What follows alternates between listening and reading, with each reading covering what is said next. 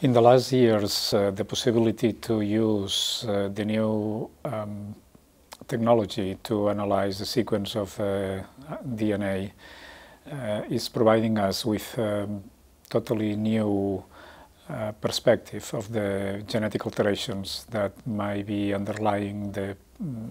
pathogenesis, the progression of this disease.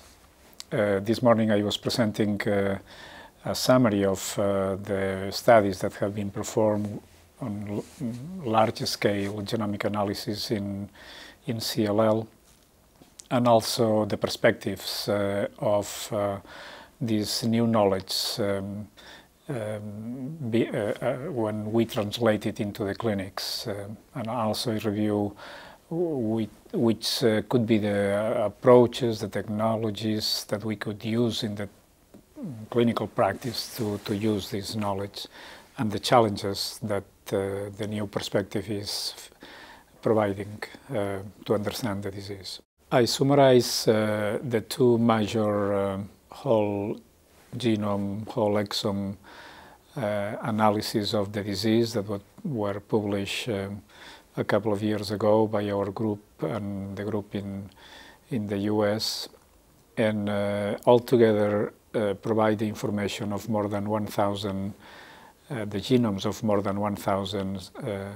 CLL patients. They have been very useful to uncover the whole mutational landscape of this disease.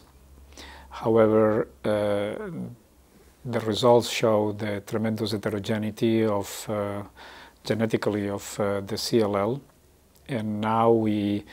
have to refine this data to see which of this information can be applied. I discussed this morning that it's not still clear if the global analysis of the genomes will be the way to go into the clinics, or on the other hand we might use a selected number of genes studied at deeper with deeper intensity, deeper coverage to understand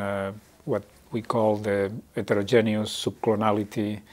of these tumors, because we start to think that the small clones with certain mutations might be important in the outcome of the patient. So that might be a need for the clinical practice to go deep into the tumors and detect mutations in very small subpopulations of cells, and that requires different technologies.